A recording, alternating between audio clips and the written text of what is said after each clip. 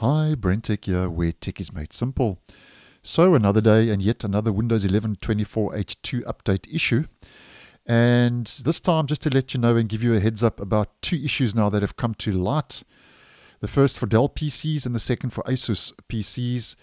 And first of all, starting with Dell, apparently there are reports from owners of Dell PCs that some of them can't shut down their devices, or the device in some occasions can't boot up, or the device can't go into sleep mode after installing the annual 24H2 update. Now, although this is the case, the good news is that Dell has confirmed and acknowledged the problem. Now, the strange thing is that Microsoft didn't block Windows 11 24H2 on affected devices.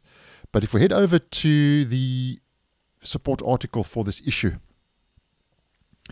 the issue is because of Dell encryption version 11.9 or earlier. When it's installed on 24H2, the computer may no longer boot. That's according to Dell.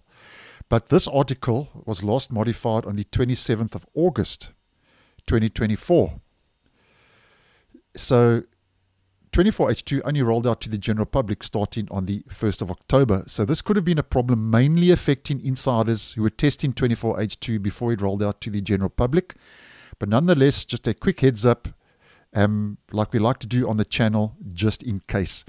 Now, as mentioned, here's the problem. The cause, Dell encryption version 11.9, and Dell says should not be installed to those computers. Okay, but here is the resolution, is to get your hands on Dell encryption version 11.10, which apparently works with 24H2, and Dell says will be released in September 2024. So this should have rolled out to devices a long time ago. But as mentioned, just a quick heads up, just in case. So according to Dell, version 11.10 and later works, and they have rolled this out through their update channels. And just in case, here's an article, a link to an article, how to download the Dell Encryption Enterprise or Dell Encryption Personal Recovery Bundle. And I'll leave the support post down below in the description if you'd like to get your hands on some of these links to find out, or if you just want some more info. So that's the first issue, which I think by now should have been fixed because that patch rolled out in September. Now, the second is regarding Asus PCs. And the problem with this is that Dolby audio decoders, or the lack of, are causing sound problems where there's no sound on some Asus devices. Now, for this, if we head over to the Asus support website for this issue, here's the problem. Asus says that according to Microsoft, versions of Windows prior to Windows 11 24H2 include Dolby audio decoders. However, starting from Windows 11 24H2, Dolby audio decoders will no longer be pre-installed in Windows. So that's what's causing the issue. And for some users, no sound and other little issues with audio on some Asus devices. So just a quick heads up once again. Now, just take note. Asus says if you upgrade from an earlier version of Windows to Windows 11 version 24H2, the existing Dolby audio decoders will be retained. So this is really, at the end of the day, only affecting clean installations as an example.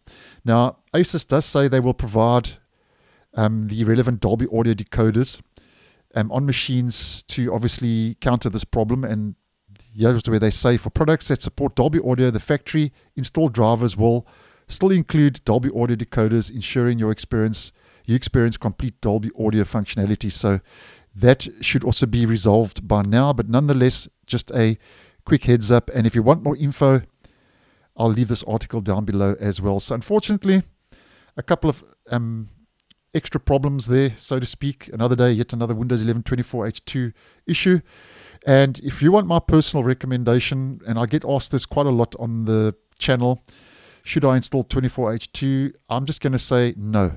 Don't install it now. I would wait at least until a month or two into next year, 2025, before I would install or update to 24H2.